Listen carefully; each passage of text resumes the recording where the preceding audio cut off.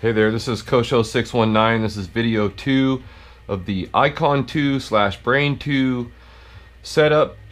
Had a guy ask me about it, so here you go. This is video 2. We're going to go into the advanced menu.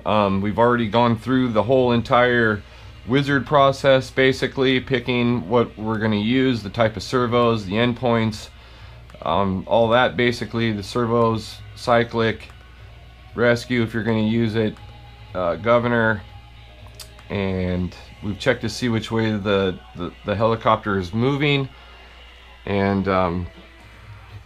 turn that down a little, and essentially we're going to go, now that we're at the end here like we were in the last video, we're going to click on advanced menu here, and I'm going to kind of go through basically what you see. Some of the stuff I don't even know what it does, like, you know, you can pick up the receiver here. I think this has something to do with your telemetry that I don't use, so I wouldn't know.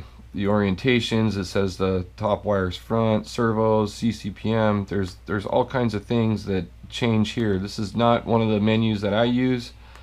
Rescue function I don't use. Throttle and governor though I do, so we're going to go ahead and take a look at throttle and governor and basically what this stuff does.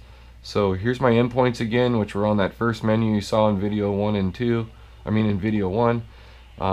1100 for the low and 1940 for the high. We've got my gear ratio here, tail gear ratio, telemetry. If I had telemetry, I could tell it the milliamps of the battery. There's my head speeds. Now we start getting into the advanced menu of the governor gain. If you didn't like the way the governor was working, or you wanted a little more, you can see mine's 51 here. It started at 50. It's just a little more than stock to get my TikToks really crisp. You can change the gain in the throttle and governor. I wouldn't recommend doing any of that. It works really good.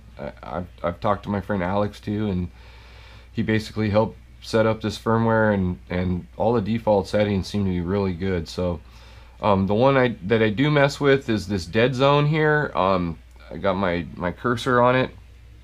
And dead zone basically is when you're setting up your governor and you feel as though you have a lag from the bottom to about just below center stick, and it's not starting up immediately. You can bump your dead zone up. So my number here on dead zone is 40, and that's basically the only thing that I've changed. If you were going to use bailout, you can do this timeout ramp. I've got 50 seconds. If you're going to do a big long auto rotation and you are using bailout, which I don't, basically you've got 50 seconds to auto and to bail out, which would mean that the speed control would initialize rapidly, and you would have immediate throttle. I don't do that just because of safety. So there's one of your pages on essentially on your governor page. So setup, here's input. Again, you know, these are all default settings on mine, but you can see that it does change with my bank settings, so you can change the way your governor feels essentially too here. And what else? Let's go to cyclic. On this one is where I play to set up my bank switching, which is, you know, low bank, medium, high bank. Basically set up one here. I've got 420 on the rotational speed and 420 on the elevator speed. So there's aileron and there's elevator. You basically got 3 different setups. So wow, look at that. My helicopter here has got all the same roll rate right now. So let's go ahead and change it for you. I didn't mean to do that in the beginning here. So we're going to bump this 420 up here. We'll go to, let's make them feel different. We'll go to 430. You can even just take the number here and punch it in. So 430. We're just making this roll rate a little faster as I go up in the stick here. So middle rate now is 420. Or not, I mean 430. 430. Enter. And then we're going to make this one over here. Let's go 440. So we're basically just changing the feel of the helicopter a little bit, the roll rate, and you can change the agility in one of the other screens. So basically that's that. And let's see here on the input, I basically the default expo is at 20. I like a little more expo, so I made mine negative 25.